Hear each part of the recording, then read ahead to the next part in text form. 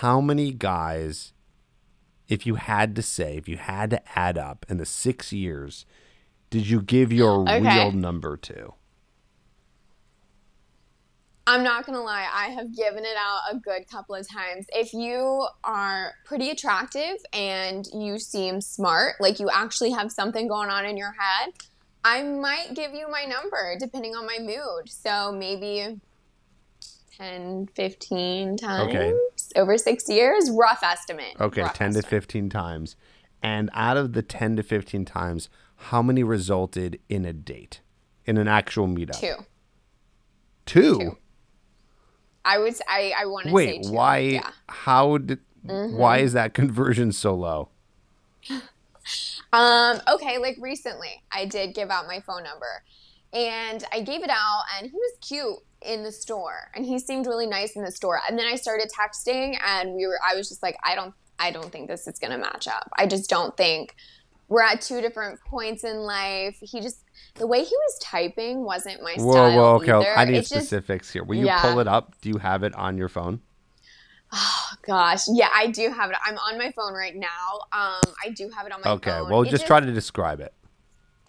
Yeah, he was kind of like, I know what I want and, I'm looking for this type of girl and I wouldn't have given you my number if, I thought you were a different kind of girl. And I was like, no, I'm good. We don't need to meet up. Okay, interesting. Okay, so that's one out of the 13 who you didn't end up meeting up with. So what happened with some of those other guys?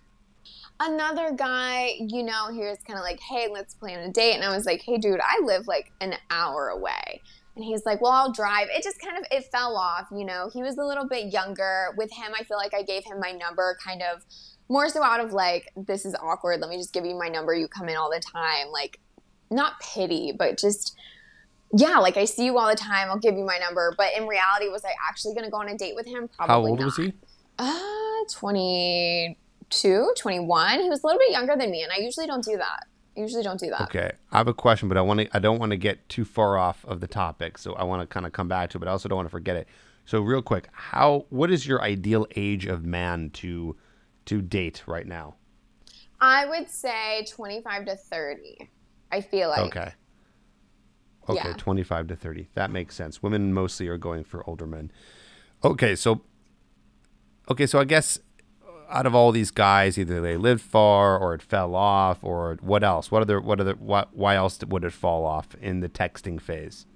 It's just if the vibe isn't there, if it's just not there. And then also, a lot of times these guys who I've given my number to, I'll be like, oh, what is your job? And it might just not resonate with something that I want for my future. Be more specific. So good. This is good information here. Yeah. Okay. One guy didn't go to college, and there's no harm in that. You can make a lot of money not going to college nowadays, honestly. But he didn't really have a good job to back it up either. So what did he do? Well, this what isn't was going. His job? What?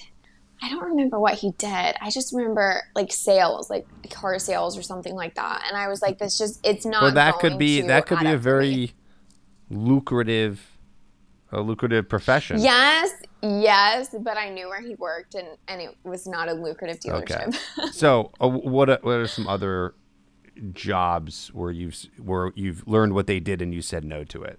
You're like, oh, I don't want to be with this person. That's a really hard question. You just said. I feel like there was a couple of examples there where you find out. Yeah, there was one guy. He came in and he just did construction. I want to say he did. I don't know specific stucco. That sounds right. I think stucco. Okay. And I was like, I just don't. That's not really my vibe either. You can make good money from construction, but. So I know what it is. Really so it's not just the money; it's the status. It's the status around the job. Yeah, For example, and I mean no disrespect to any men out there who are listening who work in waste management, but if you're making, let's say, $250,000 per year, just as an example, but they're a garbage man, would you be with that guy? Honest answer. Good guy, smart, pretty good looking too, but makes $250,000 a year, but he's a garbage man. Okay. Honestly, if he treated me really, really well and he checked off everything on the list and he was making $250 a year, I would consider You would it. Yeah. consider it? That's hilarious. She would consider Yeah. it, guys. She would consider it with all of the boxes checked. Mm-hmm. But $50,000 a year and, you know, waste management and didn't check the boxes. It's just not happening. No. Now, the two guys that you ended up on a date with. Oh my What happened with those guys? Why did those guys make the cut?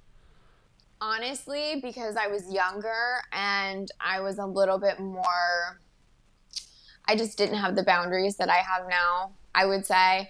And, you know, I wasn't as specific and I wasn't as, okay, you need to meet these standards. So like one guy, I went out with him and at Hooters, he was really nice and he was a really nice guy when we went out. But I didn't notice his bottom teeth were a little messed up at Hooters. And then we go on this date and we get there and he smiles and I was like, nope, I can't do it. I'm sorry, I can't do it. I was nice. I stayed for the remainder of the date, but he could tell I wasn't. I was not into it. He could tell. Okay, hold on. So first of all, I love your honesty. This is so interesting. So you go on a date with this guy and you see his lower teeth and they're crooked. Mm-hmm. So in your head, you're out. That's it for you. You're out. Yep, I'm out. There, you know, people have their things. I am a big teeth person. I had braces for 6 years. You're not just a teeth person, though. You're an everything person. You want the teeth, you want the status, you want the good looks. Yeah. How tall does he have to be? I used to have a 6-foot rule, and like the pilot that I dated was maybe like 5'8". So it's like, you know, I talked to a guy who's 5'11". I've talked to like 5'10". So I would say, would I do 5'8" again? Probably not. So let's say 5'10" to like 6 foot. Okay. That range. Okay. How tall are you? 5'4". 5'4". Okay, so you're about average height. Yeah, but I like wearing heels, and you know, I like being able to. I'm a little surprised, actually. I'm actually very surprised that you just threw a curveball there, because most women are 6 feet or bust. And over here you're saying you looked at his bottom crooked teeth, but you're okay with I would even say you would probably do 5'9". I bet you would do 5'9". I probably That's interesting would to if me. If you checked you got to check a lot of boxes for that one. Oh man, it's just wow. It's just it is the balance of all these boxes that need to be checked. Again, remember that as you get older, if you don't find a guy, and it's funny because what happens when women get older, their boxes increase. So they have more boxes that need to be checked. And what's funny is they become someone who is checking less boxes for the guy because of sexual market value. Right. I know, that's scary. But but you did say, and I'll give it to you, that you are looking for a guy right now. But I got to say, you're picky as shit. You think so? See, Absolutely. I don't know. Absolutely. For sure. I think you can afford to be today. I think you can. Okay. You know, I think a lot of guys would want to date a girl who looks like you, be in a relationship. So I think you can afford that. But I also think that it is, really, really tiny.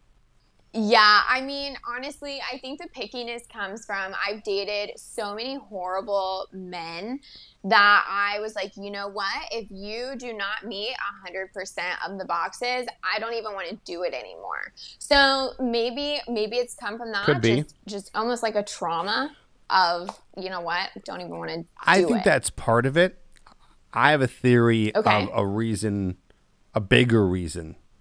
Or a deeper reason, is that I think that you see how many options you have.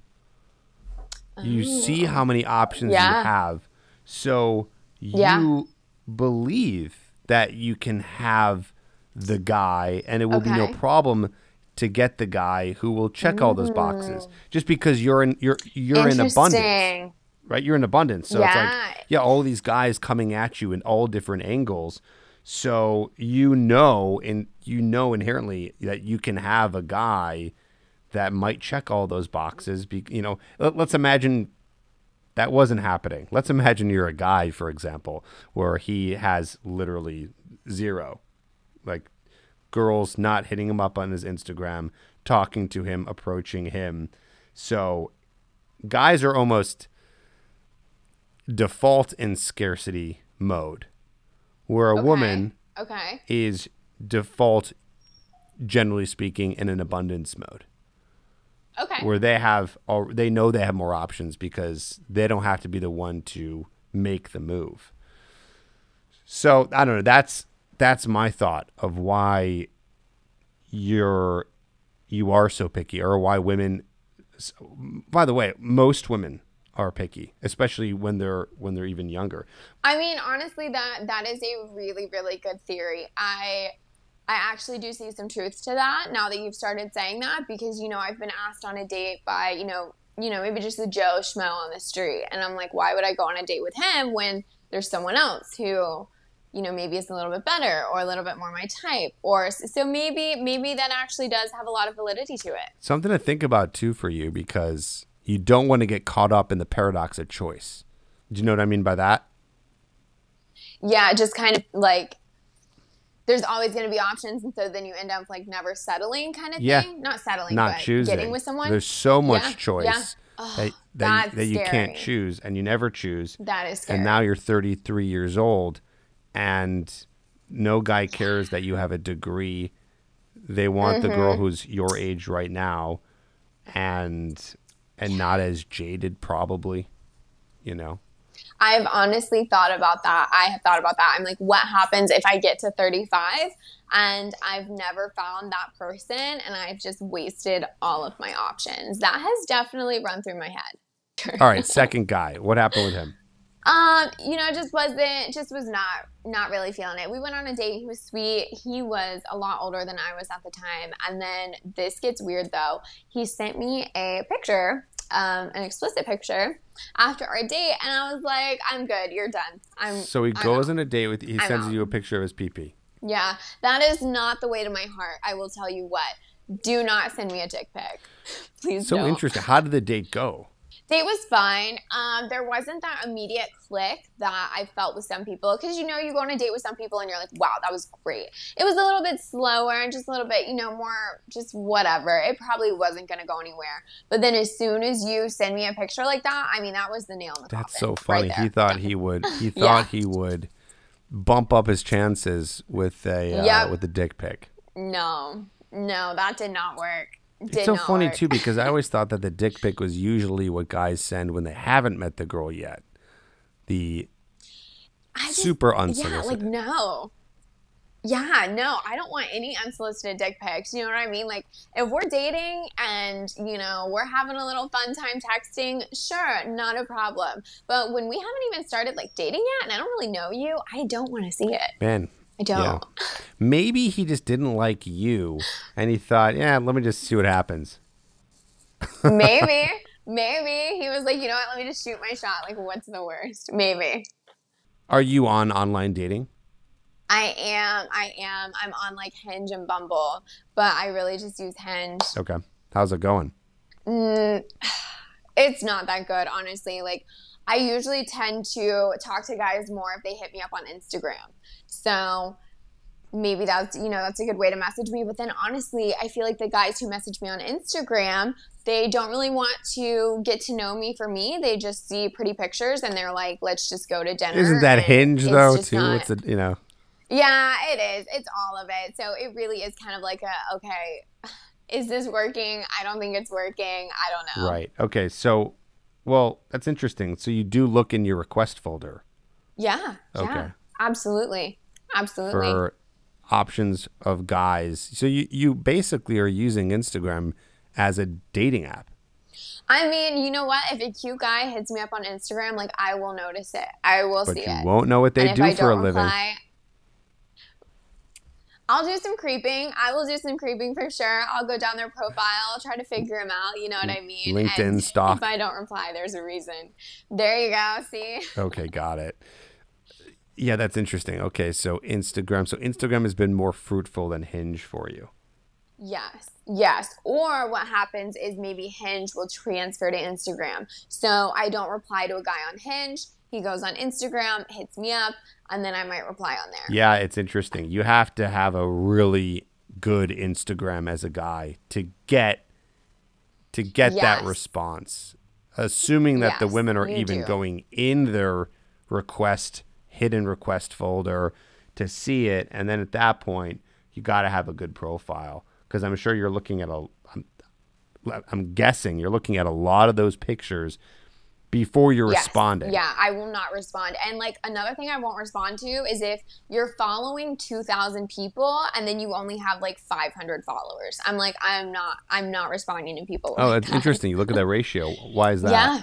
I feel like a lot of times I've noticed that whenever a guy is following maybe 2,000 people and 500 followers, he's following mostly girls. He's not looking for anything serious. He's not really looking for that commitment or that future. He's just looking for what girl can I kind of hit up today. How do you, with all of the options that you have through Hooters and Hinge and Instagram, and I'm sure you get approached on the street too. It depends. If I wear if makeup. you wear makeup, okay, interesting. So how do you choose for the guy to be a guy you'd go on a date with? Yeah. I would kind of look at how they speak, how they dress, how they act, what their demeanor is. If I don't know what they do, I look at all of those things and it kind of gives me an idea of who they are as a person. So if you come up to me and you are just not talking to me well, or I just won't, it's just not my vibe. I wouldn't think we'd get along, so I wouldn't even choose you from there. Interesting. I think it's interesting that most of the things you said there was in the behavior category. How they act. Of course, you're definitely looking at what they look like, but you only mention that briefly to everything else, which is what I try to tell guys on the podcast here is that, yeah, of course you have to be a decent looking guy and decently dressed, but your behavior can go so much further to be able to really get a woman interested. Well, let's say this. Let's say you met a guy, hypothetically, that was your perfect 10 in terms of looks, but he was really shy or not very confident. Would you go for that guy? Shy guys, yes. I do. I am totally okay with going for a shy guy. Lack of confidence, not really my thing. And something that I've learned, I mean, I'm only 23. I don't have a ton of experience, but something that I have learned from dating, the guys who don't have confidence, they don't like me posting pictures like that on Instagram. They don't handle attention well. And that's just something that I'm getting. So if you don't have confidence, it just might not work out for us. No hate. It just might not work out. Interesting. I wonder how many guys would be okay with your Instagram. Probably not that many. I definitely think it takes a special person to be able to handle having a woman who is confident in herself, who posts whatever she wants. I really do think it takes a special person.